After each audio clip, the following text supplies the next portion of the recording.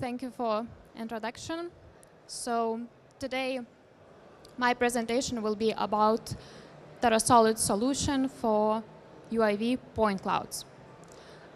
How raw point clouds can be classified and possible examples of end products that you can export from that classified point cloud.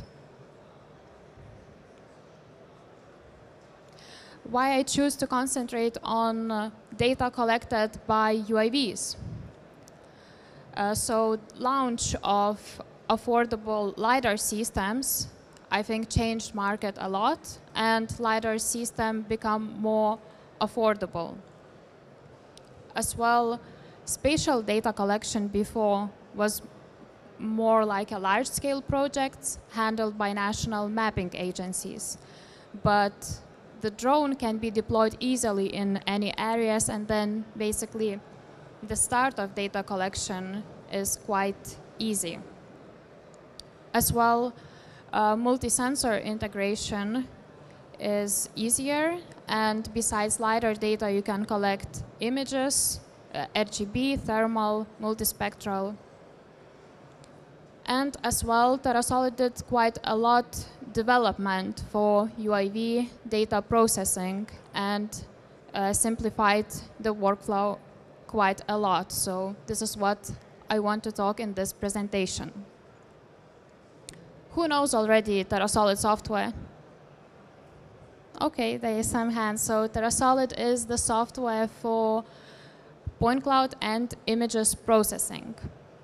A bit about the company. We are in Finland, the headquarters, and we have users all over the world. To have the idea how many tool sets we have, so we calculate that it is for 8 industries. And what kind of data you can process? So any point clouds, no matter the source, sensor, and the scale of the project.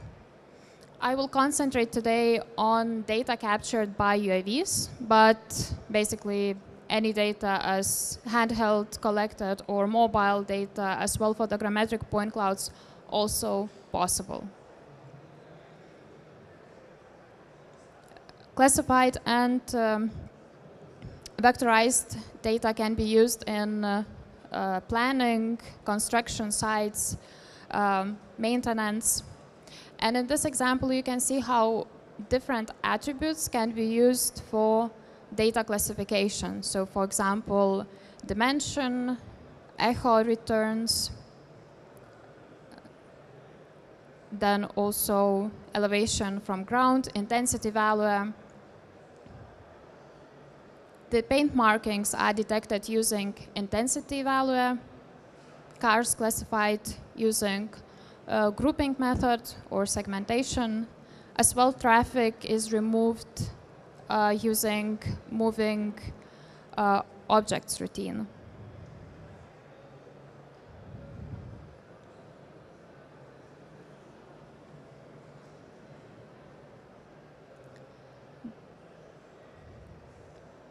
Then slope can be used for ruts and potholes detection. The triangulated model can be helpful to vectorize, for example, tram lines, as in this example.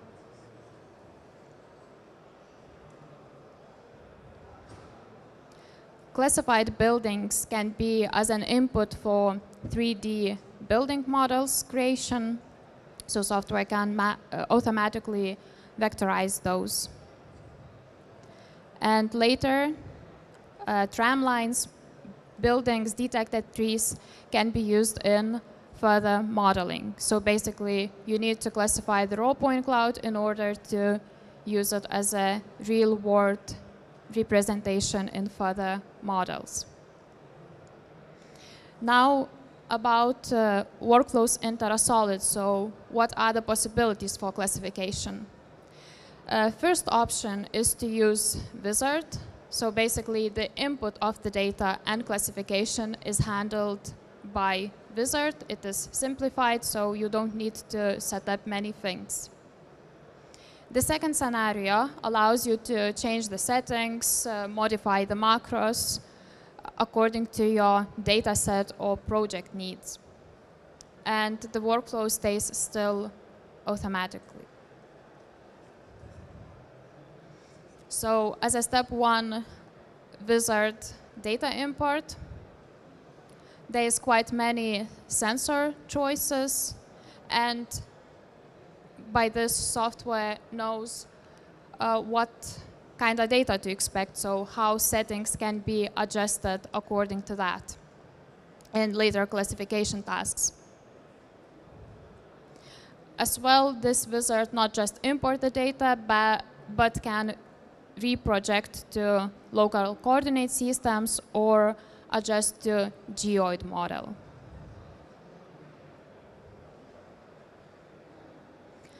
And then the second step combines multiple classification steps in one dialog.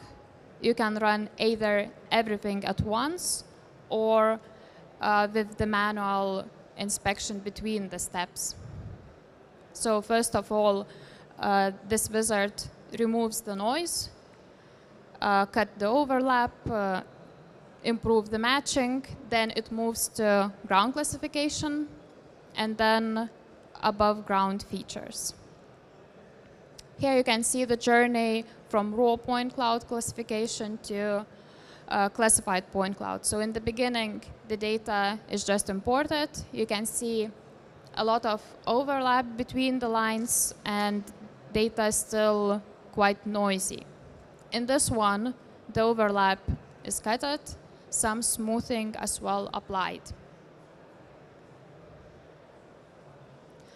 Ground classification combines multiple steps. So in the beginning, it tries to detect potential ground surface, and then from that to collect some points as a final ground classification. Then layering data by height from ground, and wizard classification. So automatically wizard detected trees, vegetation, houses, so roofs, walls, and as well cars. From this point, you can go further with some manual classification improvement or export already ready results, as for example, tree locations, because during the tree classification, each tree was kind of identified, so you can export the location of the tree and as well some dimensions attributes. Classified roofs can be used as an input for 3D building models.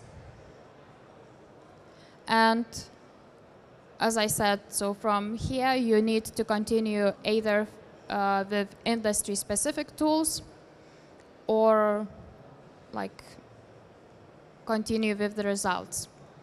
And one of the example is terrain model. So when you have ready the ground surface, either you needed to improve that with like matching or adjustment to the ground control points, or you go straight to triangulated model production. As well, it can be just simple digital elevation model from ground points, or you can add break lines next to the river or roads. And contours production as well possible. Moreover, you can calculate the volume of the stockpiles. This is more important maybe for mining business. And then another example is power line maintenance projects, where raw point classification goes further to wires and towers classification. As well, one of the goals is to detect the wires. So then you can use those wires to detect dangerous vegetation, buildings in the clearance zone. When vectorization is happening, also the software classifies the points along the wires. And then for the dangerous vegetation, for example, falling tree logic can be used. So this ends my presentation.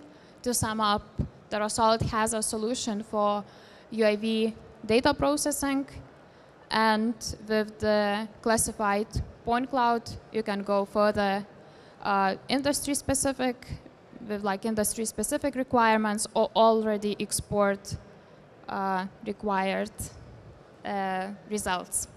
Thank you for listening.